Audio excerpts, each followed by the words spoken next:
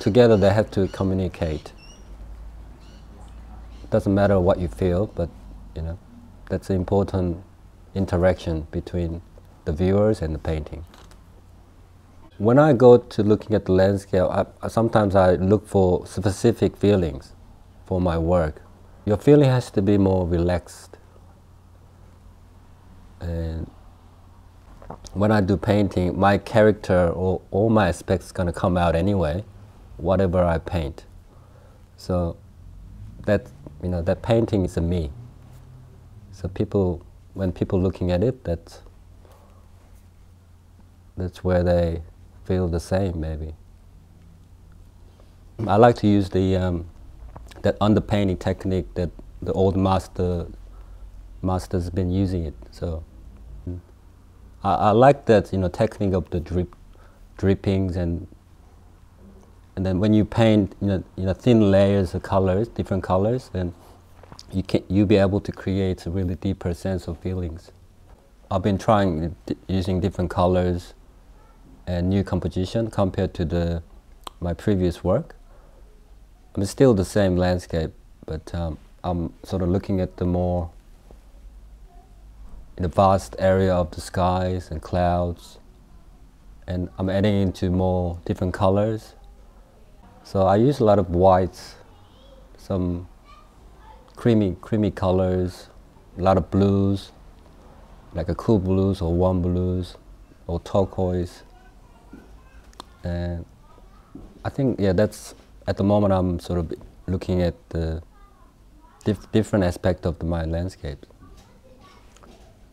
So I guess it became a lot lighter in terms of the colors, and I still use a lot of textures using impasto.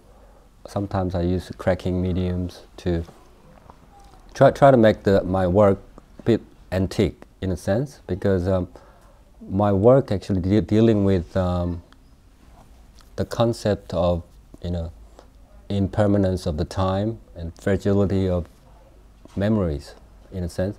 The most important thing is actually the process of the painting itself. That's where I get a lot of enjoyment out of doing it. Focusing on the clouds, there's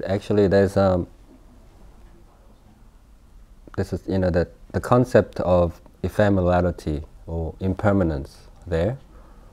So that's another aspect of my work, that the clouds, every moment they're sort of moving and changing, and sometimes they just disappears really quickly. And sometimes looking at the sunset, looking at the colors,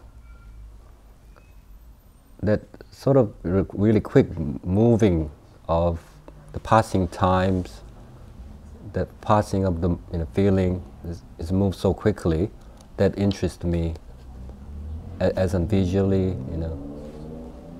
Also when you're looking at it, looking at the sky, that your feeling changes as well. And humans' moods are changeable by nature. So that's what I'm trying to do, in my painting. It speaks itself about the feeling.